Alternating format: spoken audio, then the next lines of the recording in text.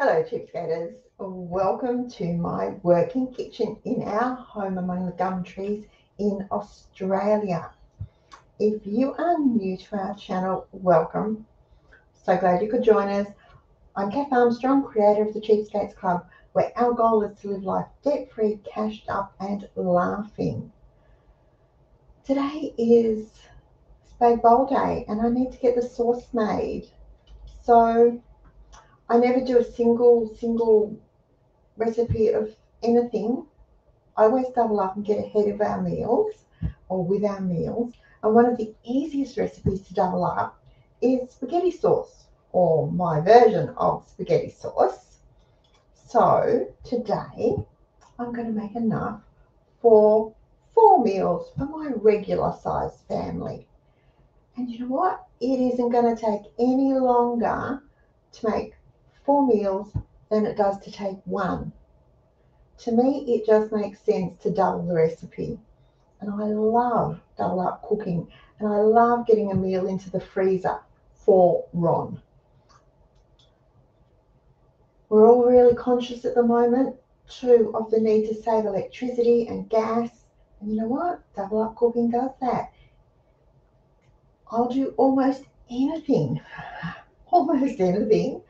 to keep those power bills reasonable. It's getting harder and harder, but double up cooking helps me with that. So this is going to be in real time, so you know exactly how long it takes me to cook enough pasta sauce for 4 meals for my regular size family. And I'll work through it with you step by step, just the way I do it. Now, the first thing I do is get the kettle boiling for the TVP. And then I get the TVP measured out into a heat-proof bowl. So let's hit the button on the kettle. Kettle's on. And then I need to get out what I am going to be using. So bear with me as I get out all the ingredients that I normally do. I usually get everything out at once as I'm ready to prepare, so it's all there laid out in front of me. So, bowl for the TVP, and I'll have a plate to sit on top of it. I need the wok. I use my wok. So out comes the wok. And then I need the ingredients. So let me just zip into the pantry and get them. I need TVP. So let's flip it back up so you can see what I'm doing. I need the TVP right here.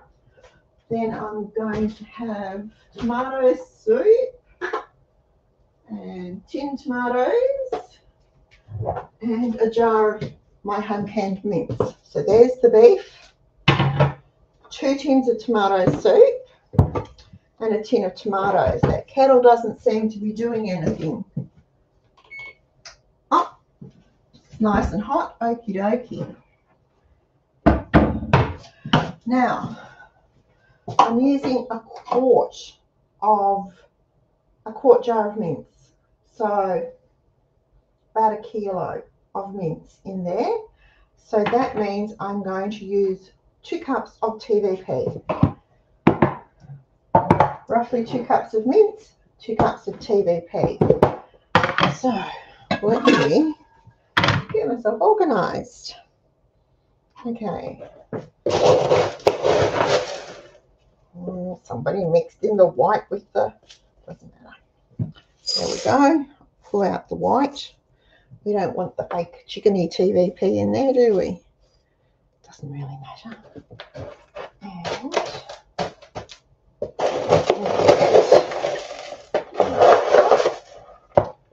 pull out the white. Did you know that the white chunks of TVP are supposed to be chicken or white meat? I have used them in some chicken pot pies and so on and so on and so forth.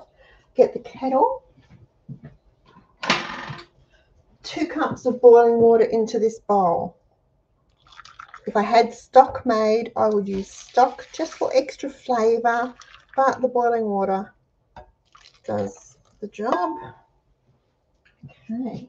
Put that back, turn that off. I just set a plate on the bowl, just like so, so that it'll steam. Now, while that's happening, I'll put the lid back on the TVP before I knock it over. I want to drain the mince. So, to open the jar, yeah, good seal on that. There is a fat cap on this mince. I'm going to keep that. I want to use it for browning. So I'm just going to pour the stock off.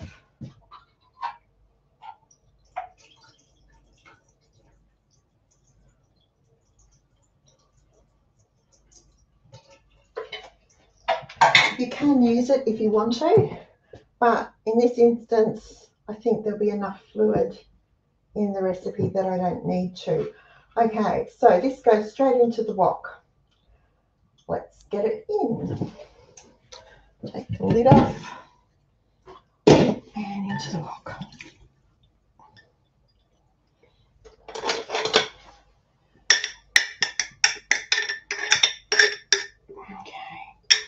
Okay, and we'll get that heated, or starting to heat.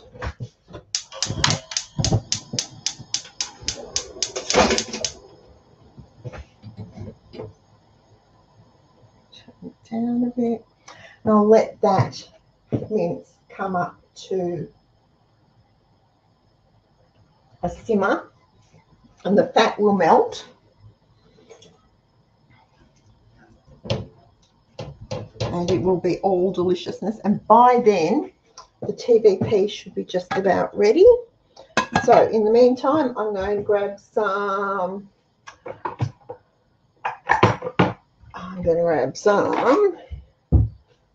garlic, some oregano, and some basil, because they're what we like in our spaghetti sauce. Then I didn't get out the onion, so I'm going to get some onion. Pretty right that.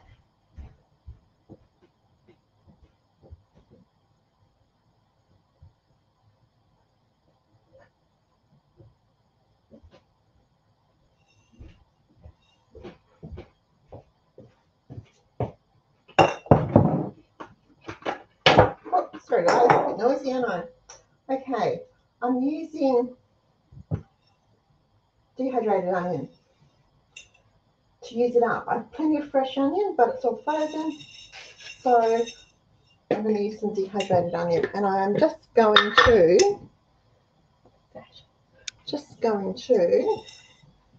add 2 handsful, and I'll put that in with the mince while it's browning. That way it'll absorb some of the stock out of the mince and start to rehydrate too.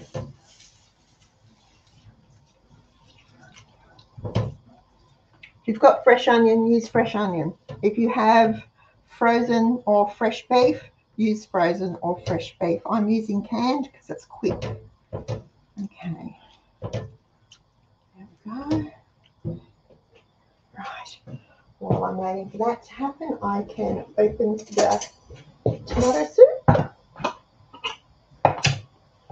and the diced tomatoes. I'm back to commercial diced tomatoes, or mine finally used up.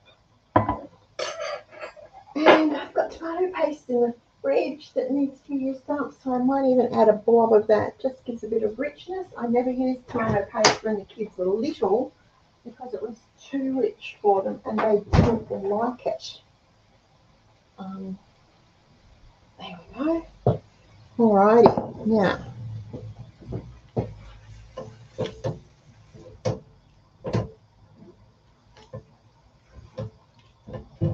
okay. Alright, let me flop you down so that you can see what's going on in the wok. That better?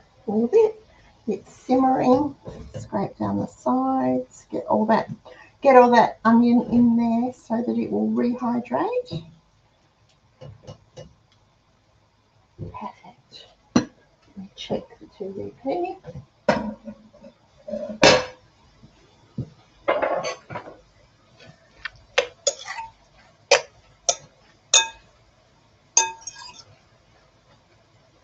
Okay, I'm not going to worry too much about the chicken TVP. It'll all just go in, and in it's going to.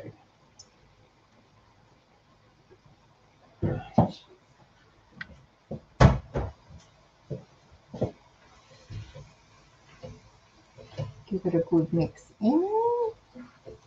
Now, the only thing with adding TVP is I can't leave it to simmer on its own for a long time like I like to. I have to keep coming back and stirring it because the TVP will stick. But that's okay. I can come back and stir it. Right. So that's that. All right, garlic. Using garlic granules.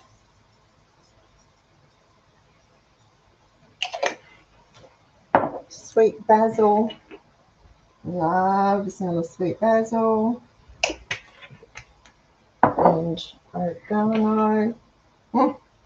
So good. Okay. You could just use mixed herbs if you wanted to. And a little bit of garlic. If I have fresh garlic, I use fresh garlic.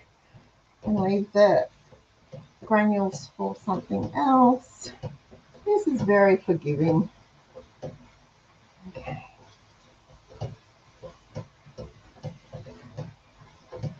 Right. In goes the tin of tomatoes.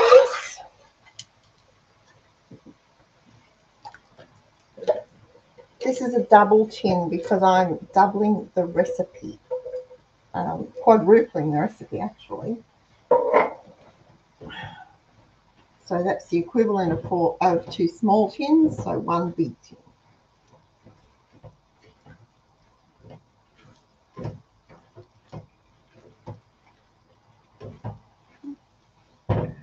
And then I didn't add the tomato paste after all that, so let me get that in there now. Give it a spoon.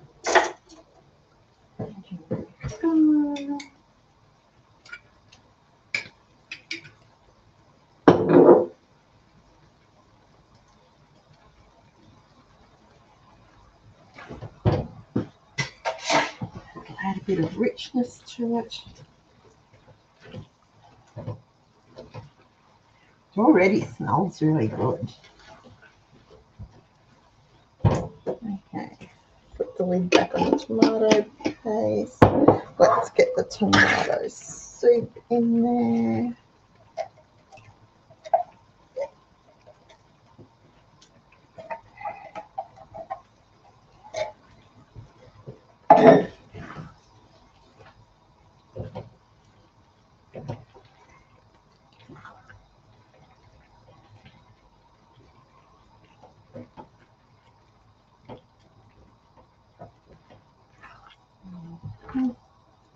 See how it goes after the other tin of tomato soup. I might add one more. We will see. Okay, last tin.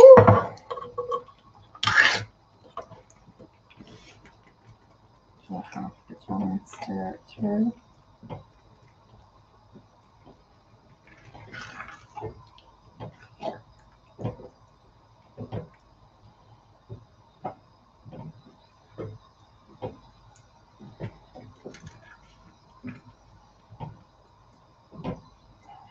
Do it. Now this sauce freezes really, really well, and it reheats really, really well. And of course, if it's been in the freezer for a while, then the flavors get a bit of a chance to meld, and it becomes even more delicious. Get rid of that for. All right, that's it, guys. That's how I make my pasta. The trick now is to get the splatter guard on it.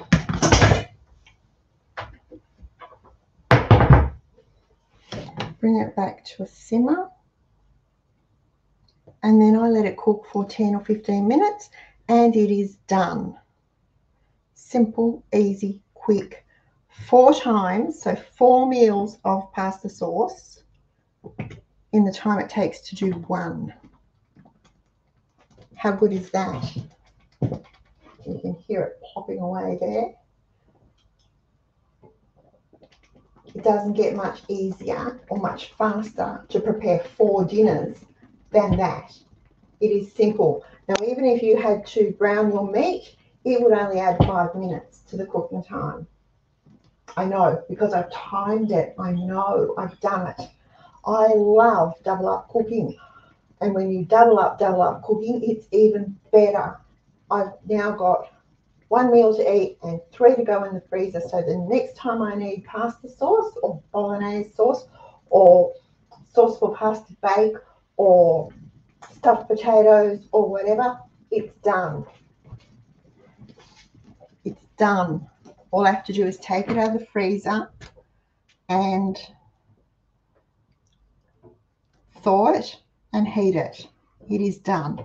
No more cooking for that. Now, to portion it out, this is my trusty ladle. This ladle measures out all sorts of things. One of those is a serve of pasta sauce. So on a plate there will be spaghetti or noodles, whatever. One of those onto the spaghetti is a serve of pasta sauce.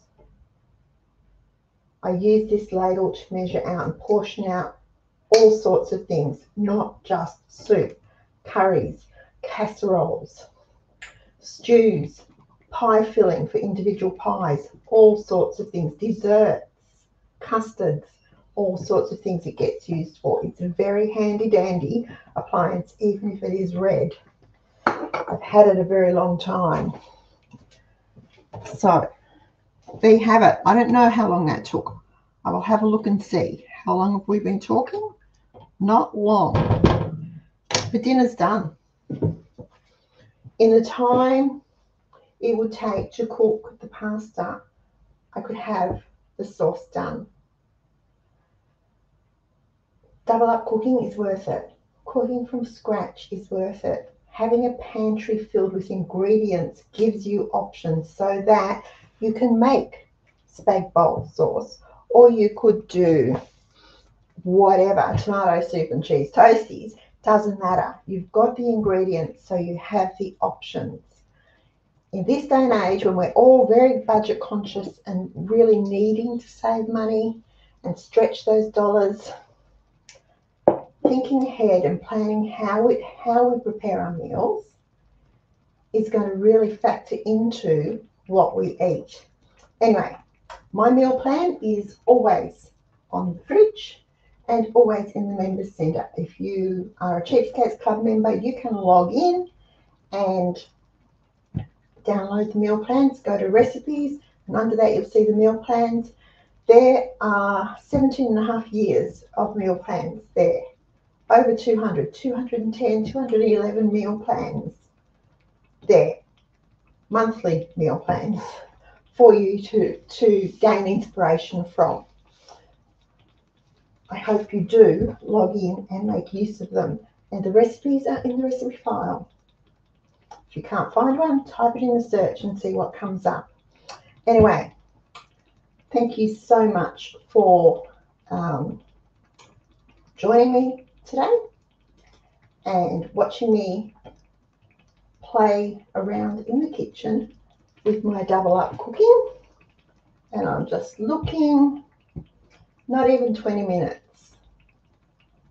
So how fast is that for 4 dinners? Anyway, thank you again for joining me. Thank you for watching all the way through. If you like the video, a thumbs up would be lovely. If you're not already subscribed to our channel, we would love to have you as a subscriber. And if you know anyone who might like to know about cheapskates or see this video, there's a share button just send them the link. I'll be back very soon with another Cheapskates Club video to show you how to live life debt-free, cashed up and laughing, even in today's crazy world. But until then, happy cheapskating, everyone.